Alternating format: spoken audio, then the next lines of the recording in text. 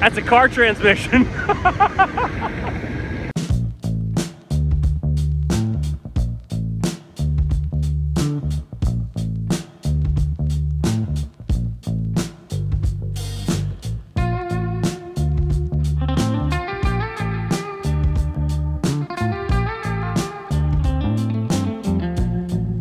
All right, so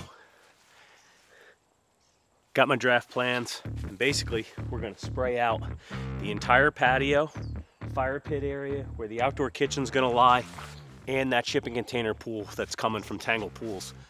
Excavator starts in about 6 days, and I really wanna have everything sprayed so that it's super obvious where everything is meant to go, and I can sit with it for the next couple of days and really make sure that I like where everything is.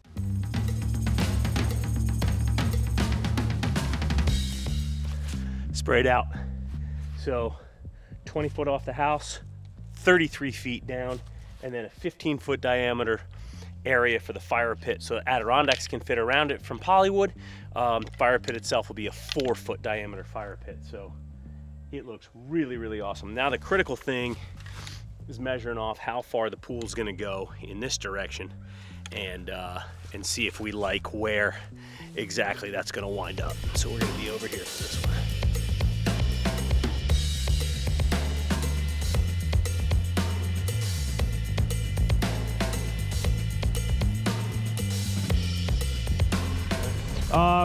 Pool sprayed out, main patio sprayed out, triangle patio sprayed out, and the in between the house and the barn. I can walk you through it when you're ready. You guys are starting with scraping the patio?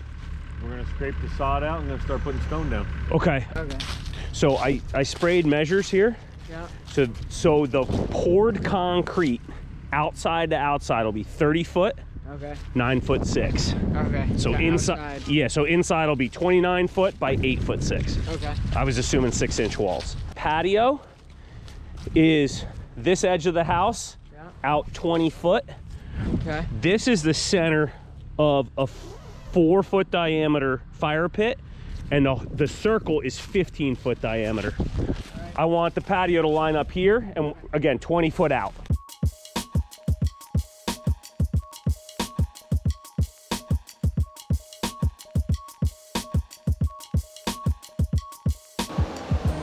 So what we got going here, he's scraping off all the top of the grass and gonna start getting everything leveled. Laser is set up in the back corner over there. That's gonna allow them to get the earth completely leveled. So that way when the stone goes down, everything gets compacted. This entire prep for the Teco block pavers will be perfectly level, which makes for a beautiful install when you're doing a patio. You cannot do a patio with a shortcut. You have absolutely got to level your earth, put the stone down, and get your compaction right so you don't have any issues with your pavers. That window right there, that's what's getting changed out to the Renewal by Andersen double sliders. That's gonna be my 16 feet of glass. And this is gonna be all the Teco block pavers. We've got the Urban Bonfire kitchen coming out here.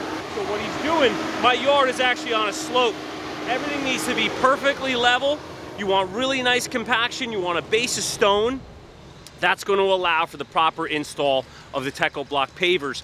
And you don't want to skimp when you're talking about a paver install, because if you try and take a shortcut, what happens over time is the pavers loosen up, you get the patio falling apart as the earth shifts. You just don't want it. With a solid base, nothing's going to move. You have a beautiful install and it's never going to shift on you.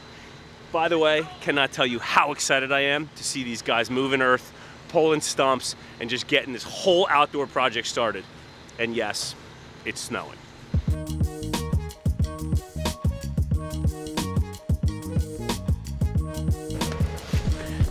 Mark the floor height inside.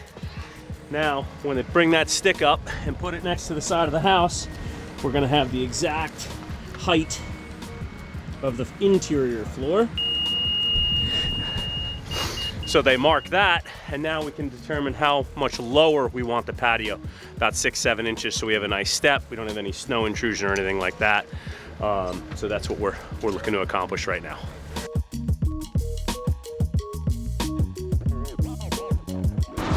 So that, if you remember from the summer when we were doing the barn, is where my well comes up. Basically, Dave was putting 2 scoops of rocks down there to protect it, so if I ever have to dig down there, you hit rock after you're digging through the dirt, you know that you're getting close to the bottom. Then he's gonna fill it the rest of the way with earth, and that is what insulates the top of that pipe from freezing. And being that it's 25 degrees today and snowing, I'm very happy that he's here for that.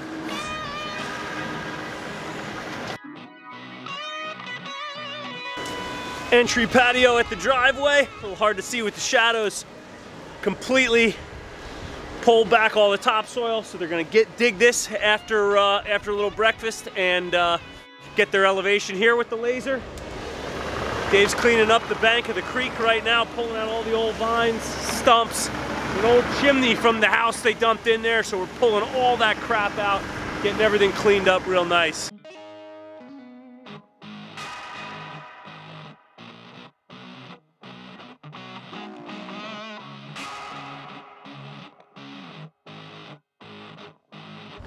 Man, these guys move super fast. So I was inside for the last hour for a Zoom conference, and look at this. So Airbnb guests, they come to the bottom of the stairs, right onto a patio, so they're not tracking all, look at all that mud I've tracked up the stairs. All of that goes away. Everything here stays nice and clean. So this will be Teco block paver patio. And then I've got wood look stump patio pavers that are going to be a walkway up to that patio up there, and that is the main entry patio that touches the driveway, touches the barn, touches the house, again allowing us to get in there without tracking mud and inclement weather into the house. So that's I'm really excited for it. Needed to transplant a tree. These guys are moving the maple for me. Root system came out almost intact, so definitely hopeful that that she's gonna survive. They bury a lot of in the ground in the woods. That's a car transmission. When we transplanted the maple, that's what we uncovered. So, maple was in this hole, super close to the house. I want my rainwater cistern right here so it can connect into the gutter system, save all the rain, be able to fill up the pool, not waste my well water. We moved the maple out far away from the house. There's where it was. There's where it is. Cistern's gonna sit right in there. Another mission accomplished.